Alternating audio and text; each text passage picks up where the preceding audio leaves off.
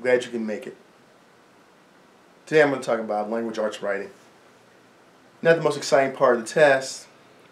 This won't be very colorful, won't be very exciting, but it needs to be done. We're going to talk about grammar today. And grammar. And mostly, yes, I'm sorry, it's a big part of the GED. Like 30% of the writing, it's just crazy. Anyway, so here we go. We're going to talk about exciting sentence fragments and complete sentences. Aren't you looking forward to that? Yeah, you are. I know you are. Okay, here we go. You're the one who didn't go to high school. Okay. Oh, that was nice. I know. My bad. Now, I don't care what they call it in the GED, but really, what it really comes down to is called proofreading. In other words, reading stuff so you get it right. You have to find things that are wrong in sentences. Let me give you a real definition. Proofreading defined. Proofreading is reading for errors, mistakes. These include errors in sentence structure, which we'll talk about a little bit, usage we'll talk about later, mechanics, and paragraph organizations. Today we're going to talk mostly about sentence structure.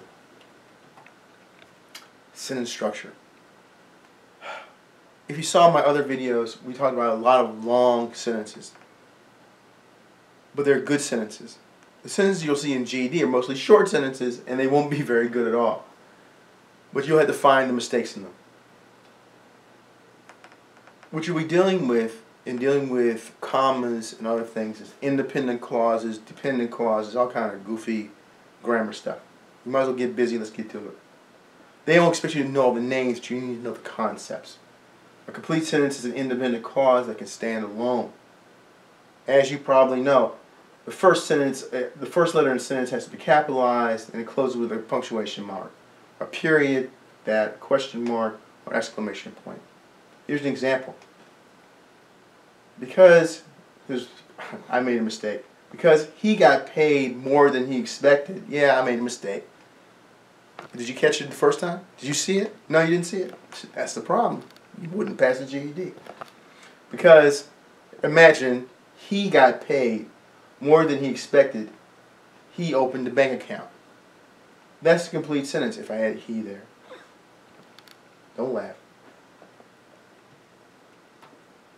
Here's the example again. This time I remember to put the he in. He got paid more than he expected. He opened a bank account. Because he got paid more than he expected, he opened a bank account. This first sentence right here, this first part of the sentence is the dependent clause. Because he got paid more than he expected, you need something else going on. This is a dependent clause because it needs or depends on an independent clause to make sense. This is a sentence fragment. This is something you need to catch in the GED. It doesn't make sense because we don't know what he's going to do because of his lack of payment. He could do all kinds of things.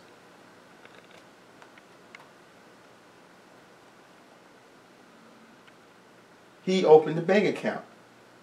This is an independent clause, but it needs, if it's going to be a complete sentence, it needs to begin with the first letter capitalized.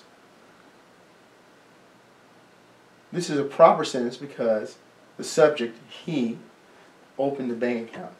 This is what he did. It's a complete sentence.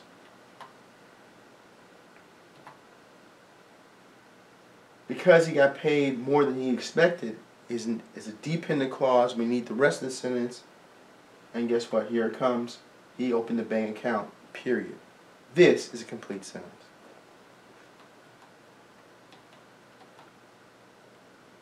There are 3 or 4 different kinds of sentence fragments.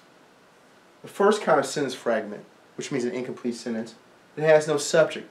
Remember, an independent clause or a sentence has to have a subject. If it has no subject, guess what? It's not a sentence.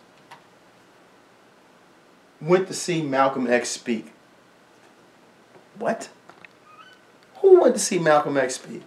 Joe, John, Mary, Sue, Nancy? Did Nancy go see Malcolm X speak?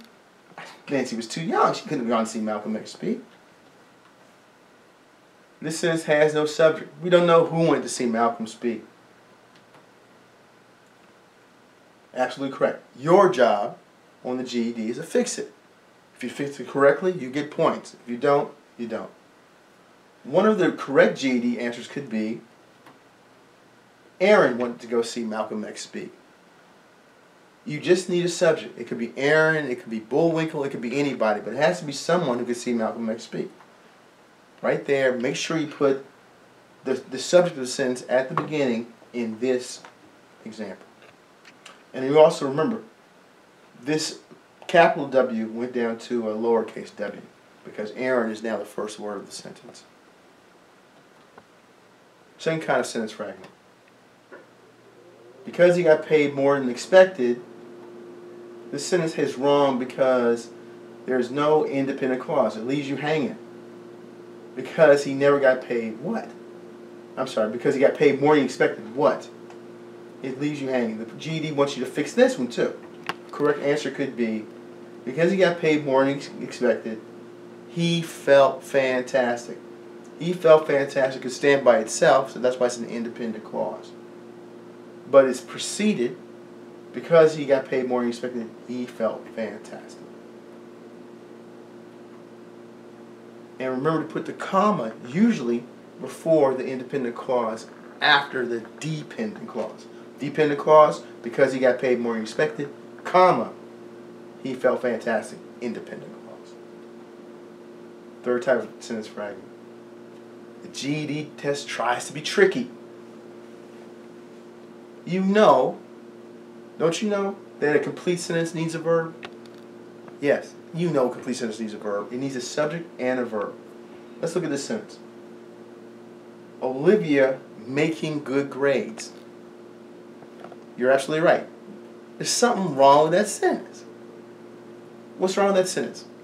I think this making is the wrong verb.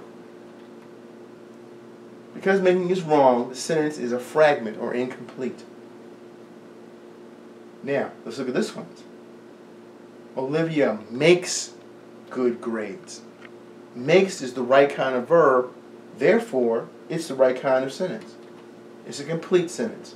Makes, I'm substituting makes for making. This sentence is correct. Sometimes the GED wants you to add a fragment to an independent clause. Shove them together. Nancy loves video games, but here's a sentence fragment. Because they are so much fun. Because they are so much fun is a fragment. Because it's a dependent clause, but there's no independent to back it up. So the trick is you need to shove them together. So what you have to do is get rid of the period and get rid of the capital B and make it a lowercase or small b. Here we go. Nancy loves video games. The period disappears. The capital B disappears. We just shove them together, and this is a small b. Nancy loves video games because they are so much fun. That's a complete sentence. So basically there are 4 kinds of sentence fragments. This will show up on the test a whole lot, and that's what you need to memorize. My advice is to look at this video a few more times and look for sentence fragments in your own writing or anyone else's writing, and also see what a complete sentence is. It has to be at least an independent clause with a subject and a verb. Thank you very much.